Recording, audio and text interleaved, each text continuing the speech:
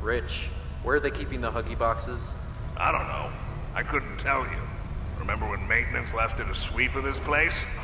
No. Exactly. Nobody in this stupid company knows what they're doing. Oh, I swear, I haven't seen a single box in its place since they started flooding the storehouse with orphanage junk. Right. I get it. It's a nice program and all, on brand. It's just hard to be happy about it when manufacturing's on our necks about it, because we can't find stupid Huggy boxes! Rich. You're right. You're right. It's for the orphans. I just wish there were less boxes. Anything less would be more habitable. Is that even a word? Habitable?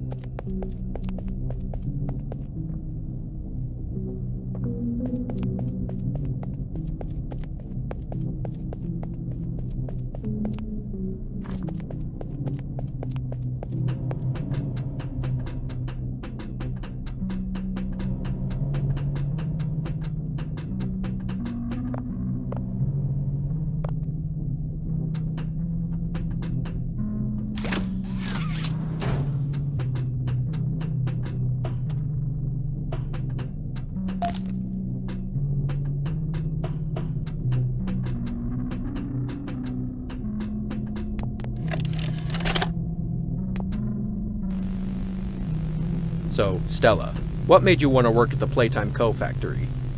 Playing with toys when I was young was so magical. I could go straight from my bedroom floor to anywhere in the world. It was such a great feeling. And being able to work at a toy factory, somewhere that can provide kids with that same experience, that's a pretty great feeling too. Sometimes though, I really wish I could go back. To being a kid, I mean. And it's weird, because adults are just kids, but older. I don't think anyone ever really feels like an adult, but your body just gets older and older, and then you die. Poof! Human bodies just can't stay young forever. There's things though, like some trees that can stay alive even while being way older than a person. I mean, the oldest people to ever live are still younger than those. So I guess everyone is always young relative to something. Right? Alright, I think we're getting a little off track.